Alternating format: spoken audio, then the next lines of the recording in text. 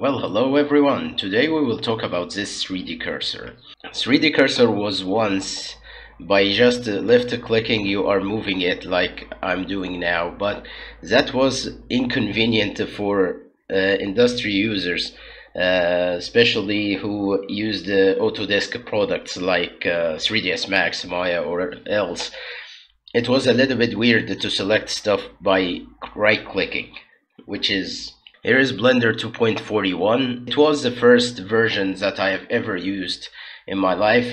Back then in 2006, and I didn't use it till 2017. Once I used the 2.76, then I got to 2.8, and from then I began to use Blender for my work. So as you can see that right clicking is selecting stuff and left clicking is moving the cursor. Maybe some Blender users still going with the left clicking stuff, but now if we are going to say that we are in industry compatible, you press C and it will be used as a different tool that you can move even smoothly, not by clicking like that, which was once you drag it, it does rotate the cube. It was very weird, and this way of controlling things was a little bit obnoxious. But here it is quite simple. You just click here or just check your shortcut if you are using any key mapping, and they drag it like that. So we are going to check this with the industry compatible shortcuts. Let's see what 3D cursor can do. First, you can snap it to the corners like that, and what it does, you can make the pivot, which is here, the transform pivot point, to the 3D cursor. What does that do? That means that you can rotate around the 3D cursor instead of the original object that you are using, pivot. Okay, so that is quite convenient in some cases that you want to rotate something on something, or as we are going to see now. So if I draw a cube that has a random scale like that, and once you grab the 3D cursor to this and move it to the corner, that happens. It does snap to the closest point, which what we don't want. In most cases, you are using center for moving your objects around.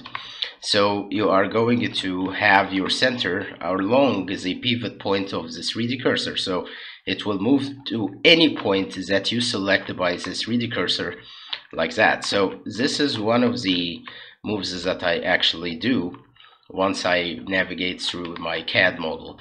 What if I want to scale this box to match this edge?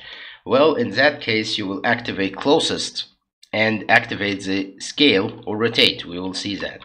Then you go to scale and snap it to that by pressing Control in industry compatible key map. I don't have an idea if it's the same in Blender shortcuts or not, but you can activate it indefinitely by just clicking on that or pressing X like that to toggle the snap. You can just hover and see the shortcut if you don't know it.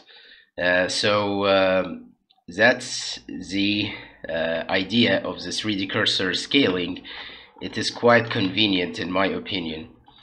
The snapping in general in Blender is a little bit not so convenient as I'm saying, but the idea is that you have if you got used to it, you may do many things just as fast as the CAD modeling tools that we use, like SketchUp or Revit or whatever.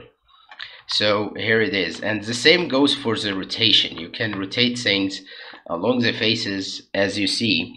Let's try to have a special rotation that I don't know. For example, if I have a face like that, will it rotate with the same concept? Let's see. So here we go, and I will rotate this. Well, not so well because the cursor isn't pivoted correctly. Here it is. You can make a rotation snap, but you have to activate closest in that case to activate the rotation snap correctly. So you can snap your objects along the rotation, but you have to keep the closest point to be the last thing is that you rotate. But if you have some case like that and you got to rotate that, it will rotate this face because this is the closest point here. So you have to rotate it normally like that, and then rotate it along the faces. Okay, you have to make it closer and then snap the rotation. I know that snapping needs some work in Blender in general, but it is not a big deal. You can get used to it once you use it too much. So if we are going into local, so we can scale this to the edge. Let's try that. Yeah, that does the trick. Then you can apply everything by applying all transforms, or just scale and rotation. There is apply scale and rotation, or rotation and scale, and I actually added to my quick favorite, which you can call this menu by pressing Q in Blender shortcuts and in industrial compatible Shift Tab, and it will call this quick favorites menu. That is quite nice. So what else can 3D cursor do? It does many things, as we have agreed, because you can go to edit mode, for example, and do this spinning tool here, and it spins around the 3D cursor. So 3D cursor decides many things, and one of these things is deciding the orientation of the added objects. Quite weird, right? You can decide that by clicking on here, and instead of orientation view, you will keep it orientation geometry. So it will have the normal of the geometries that you are clicking on, instead of just making it view oriented, which is the normal case. But if we added an object right now, it does nothing. It just places the object to the center of the 3D cursors that we have. But if you go here, you will have a line.